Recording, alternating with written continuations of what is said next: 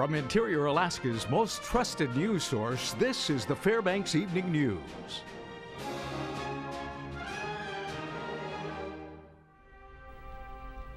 Good evening. Thank you for joining us. Our top story, a Fort Wainwright soldier died early Wednesday in a motorcycle accident at Barnett Street and Gaffney Road. That's right. 32-year-old Sergeant Stanley Daniels Jr. was taken to Fairbanks Memorial Hospital just after midnight, where he was pronounced dead. Now, Daniels was a military policeman with the 28th Military Police Company and had served 3 combat assignments totaling 26 months in Afghanistan and Iraq. The cause of the accident remains under investigation. And in other news this evening, the 2015 wildfire season in Alaska is now the 7th largest on record, according to fire officials, with 3.8 million acres burned. The acreage burn this year beats out the summer of 1941, when over 3.6 million acres burned in the state.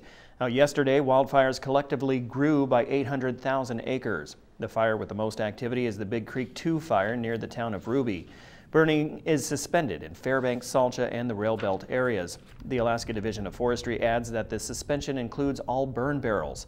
The Aggie Creek fire, 30 miles northwest of Fairbanks, is active with 25% containment. Alaska Interagency Coordination Center spokesman Dave Schmidt says firefighters are taking advantage of rain and clear weather to protect structures. The weather forecast is calling for just kind of scattered showers over most of the southern part of the state. The Brooks Range got some significant rain the last couple of days, but that front's moving through. They're calling for possible thunder showers or thunderstorms in the interior, but a little bit of rain, but the rain's going to be scattered, not really significant rainfall. So we expect the moderate fire intensity to continue for the next few days, but there are some fires that are drying out. Some of the state is getting sun, and those areas are drying out, and the activity is increasing on those specific fires. A University of Alaska president hopeful has been touring around the state meeting lawmakers, leaders, and community members. Mary Conlin has more in this report. The University of Alaska presidential candidate Dr. Jim Johnson had a total of 28 meetings this past week with leadership groups and the larger UA community. The former UA executive is currently Senior Vice President, Human Resources and Process Transformation at Alaska Communications, and is the university's first choice in replacing retiring President Pat Gamble. Johnson spoke at UAF with lawmakers, leaders, and community members Thursday evening, describing his vision for the UA system. Investment in excellence, in access, and cost effectiveness. Those are the 3 real priorities that I'm pushing, and I think that Alaskans deserve. They deserve high quality education, wide access to it, and cost effective. Attendees voiced concerns on subjects such as UA's rural outreach and how the university plans to move forward during challenging fiscal times. Representative David Guttenberg attended the community hearing on Thursday and stated he was a little disappointed in the process since the board had only come up with one name. However, he believes that Jim Johnson is sincerely interested in advancing higher education. I love having somebody that's from here, that knows Alaska. It was great, but you can't get into the nuances of it until the guy has a job and you see how he's performing. It's clearly going to be issues with people thinking that one campus is being treated by the other, but I think that's going to be his role, is to make sure people understand that the things are done in an evidence-based way instead of a philosophical decision-making process. And I think that was an interesting comment. Johnson says that in the next decade he expects academic programs to become stronger but fewer, further stating that, quote, to cut is an opportunity to grow. We are going to need to cut in certain areas, but it's critical at the same time that we grow. And so I'm really asking, inviting, challenging people on our university campuses to have that conversation. The Board of Regents is expected to make a decision by the week of July 28th and will be open to questions, concerns, and comments. This is Mary Conlin reporting. And when we come back, even though the cost of living is going up nationally, here in Alaska it remains steady, but still is the 5th highest in the country. Also, it's time for our weekly gardening tip. Tonight, we'll show you the proper steps you should take to plant a tree. Those stories and more when we come back. And welcome back. One nonprofit business is working to help ex-offenders re-enter society after being jailed. For the first time in Fairbanks, there is a place where men and women who have recently been released from the Alaska criminal justice system can go to get help they need to re-enter society rather than going back to jail. No Limits Incorporated has opened the Southside Reentry Center located on Romans Way. They say housing is one of the most difficult aspects that recently released criminals have when trying to rebuild their lives. Their goal is to reduce the amount of recidivism in the state, and particularly here in the interior. The center focuses on those who have a history of substance abuse and provide classes and coaching to help them beat their addiction, land jobs, and ultimately create a stable living situation. We spoke to the president of the Southside Reentry Center. He said it's important to create goals with the people who come to them and give them some stability outside of a jail cell. Seeing the change in the people that have the stable living environment to make the transition, it's really imperative that we give them the information, then teach them how to use it. Also allow folks who are in prison right now to be able to go back to their, let's just say they're from the village, but the village doesn't have a probation officer, so they can come get stabilized in Fairbanks and then push themselves right back to their community.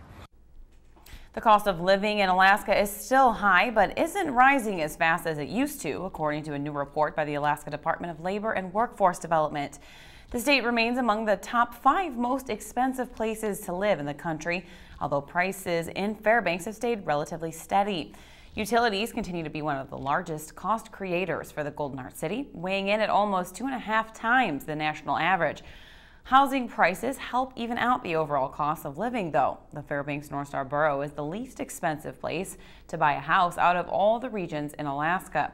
State Department of Labor economist Neil Freed says while the last frontier typically follows national inflation-related expense measures, the state's overall housing market may break the trend moving forward. The national housing market is pretty hot right now. It has been seeing significant annual increases over the last 3 or 4 years, and that hasn't been as true in Alaska. And so in that case, that might mean that the change in our cost of living could be a little more muted than the rest of the country. With the great weather expected this weekend, this would be a great time to plant a tree. That's right. Tonight on Gardening Tips, you'll find out how to do it properly. Hi, this is Stephen Seafelt from the Cooperative Extension Service, and this week's Garden Tips is all about planting trees. This is a good time of year to plant trees. Your soil's warm, so you're going to get good root growth. And when you're planting a tree, you have to remember that those roots have been in those pots for probably a couple of years, and they're pretty bound up. So you're going to need to give them a good space to spread out from that pot area. So when you dig the area for your tree, make it much larger than what the pot is. And after you've made this really large hole, put your tree in there, add lots of compost or manure or soil amendments that's going to improve the quality of your soil. You want lots of organic matter, so it's going to hold water, and that's going to really help it in the wintertime. And if you've got a big soft area for your roots to explore, your tree is going to be a lot stronger when the winter comes. Okay, the first thing we're going to do is dig a hole, and that hole is going to be bigger than the size of the pot that the tree's in. The next thing we're going to be doing is adding compost to the soil that we're adding back to where the tree is all around it. And then the third thing we're going to do is to pack it in nice and tight. And finally, we're going to water it. And with that, your tree should take off. Remember to keep coming back from time to time and watering it deep. So lots of water, but only occasionally. At the Cooperative Extension Service, we have a really nice bulletin on how to plant trees, how to prune them and take care of them. This can only be gotten by downloading it online from the Cooperative Extension website. Please join us again next week for gardening tips, when we'll discuss how to make your lawns, your yards, your gardens more beautiful. Gardening Tips, brought to you by Fairbanks Stump Grinders and by Midnight Sun Family Medicine. All right, interesting. Before we go into sports, I got to get this right. Recidivism. Recidivism. Recidivism. Recidivism. Recidivism. Recidivism. Oh, I think I got it. Okay, we can continue. I feel better. All right, Joe Cook is up next with sports, and we pop into a basketball camp and see some great finishes in the Loftus Mile Run. That's cool. Yeah. Also, you'll see footage from a ticker tape parade in New York. See who got the key to the city after the break. It was me. Yeah.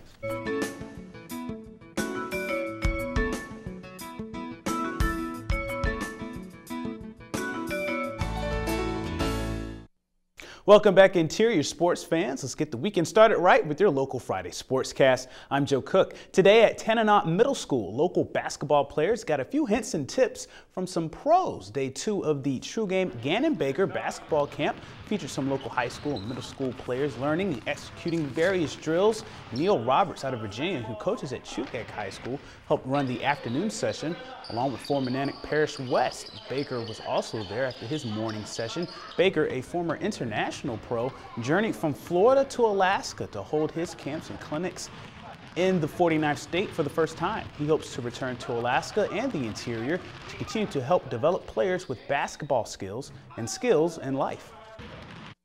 I just want to plant the seed of, what hard work is, what passion really is, and if they don't become basketball players, they can carry that passion into other areas of their life to be successful. Because that's all I try to do is use basketball as a platform to help these kids build a really good career and be a so-called pillar in society. They're trying to let us know, like, as hard as you work, there's more people out in the country and everything. They're working 10 times harder, so you just got to keep competing. And after some rescheduling because the Smoke Gym Lobster Mile runs took place on Thursday night, over 100 people ages 10 and up signed up for the honorary mile race at West Valley High School. Riga Grubis, she ran a 7:13 to win the girls 10 through 11 heat, and Mason Paul won his heat in the boys 12 to 14 class, but Ian Canaston won the division with a 6:05 time. Bonnie Brooks turned back the clock running 7:30 to win the women's 50 to 54 class. First time in 9 years she ran 7:30 or less, but the Lathrop class of 2011 swept the overall titles. Kimberly Fitzgerald used a healthy fear of Davia Flaherty and Erica Burr to win the women's division with a great kick in the last 800 meters. Dylan Nixon Helms ran a sub 5-minute mile and also used a kick in the last 800 to pass the always solid Devin McDowell. Helms, who will be running for UAF this fall, was grateful for a competitive run. I just wanted to be under 5 minutes. I mean, I haven't ran a mile race since the Golden Mile after my senior year, so I'm just coming into this. This is the middle of my workout week, and I wasn't expecting anything spectacular, but Devin gave me a good race, and can't complain about it. I tried to move up a little bit and had that pack to bring me with me because they were surging the whole time too, and that last lap I just still felt good, and then I caught up to those other people and I was like, oh my gosh, all right. And then by then the race was over. So. And 2 local club soccer teams split their first 2 games in a tournament in Minnesota today. The U14 Eclipse 01 girls team lost 1-0 on penalty kicks in their opener against STMA United out of Minnesota in the Schwann USA Cup in Blaine, Minnesota. The Eclipse notched a 2-0 victory in their second game over Sirocco Blue of Wisconsin. Cammie Steele and Hannah Olsen scored for the Eclipse. In the U16 division, the Eclipse 99 team lost their opener 2-1 to Integrity Explosion out of Illinois, but they recovered against Edina with a 3-1 win, scoring 3 unanswered in a comeback win. Kennedy Atley, Riley Baumgartner, and Kaylin Heineken scored. Teams resume play tomorrow. And there is a full weekend of sports events for you to enjoy and participate in. Get your running shoes for Saturday. The North Pole Triathlon starts at 9 a.m. from the Chena Lakes Recreation Area. There is a 1,500-meter swim, 40K bike, and 10K run in this USA Triathlon sanctioned event. The Jingle All the Way 5K run and walk starts at 10 a.m. from the Santa Claus House in North Pole. And the 15th Esther Dome Ass Kicker begins at 10 a.m. this Sunday from the Esther Gold Camp parking lot. That's a 6 3/4 mile run. In Legion Baseball, the Alaska Wild hosts the Valley at noon and 3 for a twin bill on Saturday. The 49ers, they will play the Valley on Sunday at 11 at Marlin Field. The Gold Panthers host the Anchorage Bucks for a doubleheader starting at 5 on Saturday. And then the teams, they come back to play Sunday at 7 o'clock as well. The United States women's national team solidified themselves in American lore even in celebration today. New York City honored the World Cup champion team with a ticker tape parade. The ladies captured the moment, selfies and video as they cruised through the New York streets and the famous Canyon of Heroes. But it was all about the heroines today. The women's team is the first group of women to get a ticker tape parade in New York in 55 years. Team USA is the first country to win 3 Women's World Cups. Their last World Cup was in 1999. Over 3,500 fans cheered them on. The parade ended at City Hall, where New York Mayor Bill de Blasio gave them the key to the city. What an honor, Mayor. I can't even thank you enough for giving us this experience. And for you guys made it even better by standing alongside the streets cheering us on the whole way. It's been unbelievable. The World Cup was a dream come true, but having this parade here in New York City was one of the best moments of my entire life, and we all feel the same. So thank you guys for all your support. And that's it for sports tonight. Your weekend weather forecast is coming up next, and we'll catch you next time.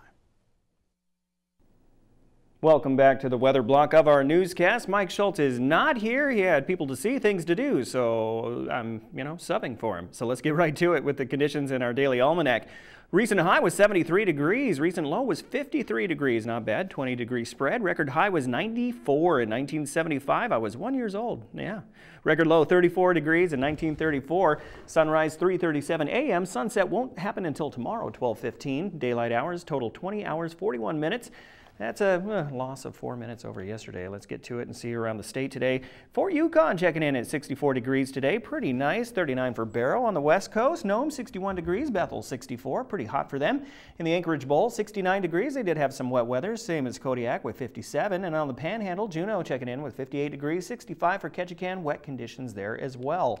Let's go ahead and take a look down in the lower 48. Here we go. Whee! Stop. There we go.